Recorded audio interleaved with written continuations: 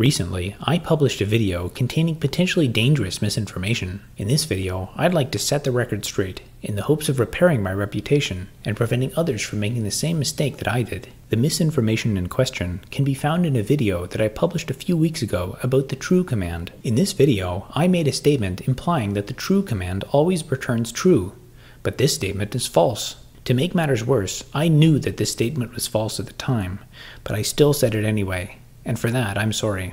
To illustrate how the true command can return false, consider the behavior of the following shell script. This script invokes the true command with the version flag. For the first 3 iterations of this script, this invocation of the true command will return a value that allows the while loop to continue. However, after the 3rd iteration, the script executes this command, which includes a special shell syntax that closes standard output. This special piece of shell syntax indicates that the standard output file descriptor should be closed. The angle bracket character is a common symbol that's used to redirect data streams. If the number of the stream is not explicitly specified, it's assumed to have the value 1, which indicates standard output. After the 3rd iteration of the loop, the next invocation of the true command runs and returns false, causing an exit from the while loop. You can see this result more clearly by running the true command directly on the command line with the help or version flags, and then checking its return code. With standard output left alone, the return value is 0, and with standard output closed, the return value is 1. This behavior is only exhibited by the GNU Corelibs version of the true command when using help or version flags. This might seem like an irrelevant corner case, but the fact remains. Claiming that the true command always returns true is a false statement.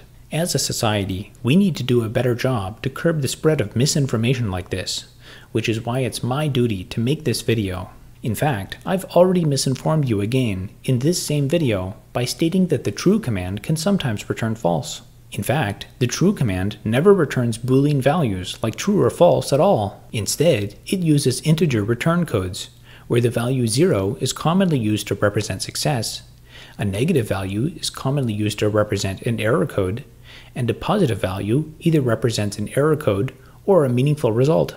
By convention, it's common to associate the integer value 0 with the Boolean value true, and the integer value 1 with the Boolean value false. However, outside of a shell environment, the previous statement is totally false. In traditional Boolean logic, the integer value 0 is typically associated with the value false, and the integer value 1 is associated with the value true. This is the complete opposite assignment compared to the one used in a shell environment. This might seem a bit confusing, but all you need to remember is that the true command always returns true, except for when it returns false. However, the false command always returns false and never true. This is the same set of foundational logical implications that are found in propositional logic, and that's what I would have said if the previous statement was true, but it's actually false.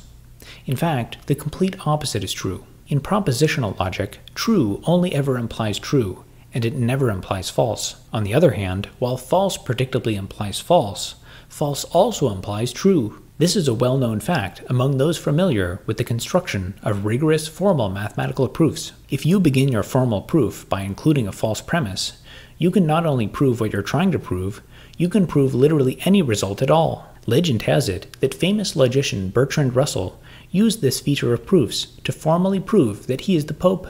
As the story goes, Bertrand Russell was conducting a lecture on logic, where he mentioned that in the sense of material implication, a false proposition implies any proposition. A student raised his hand and said, "In that case, given that 1 equals 0, prove that you are the Pope." Russell replied immediately, "Add 1 to both sides of the equation. Then we have 2 equals 1. The set containing just me and the Pope has 2 members, but 2 is equal to 1, so it only has 1 member. Therefore, I am the Pope." As you can see, if misinformation is allowed to spread, you can come up with all sorts of absurd conclusions. That's why I wanted to create this helpful video to simplify the difference between true and false statements. The misinformation that I spread in my previous video is something that I'm not proud of, and I promise to do better in the future. To close off this apology video, I just want to end by saying that I didn't do it, even though I did. And even if I did do it, it wasn't my fault. And even if it was my fault, it wasn't that bad. And even if it was that bad, it's none of your business.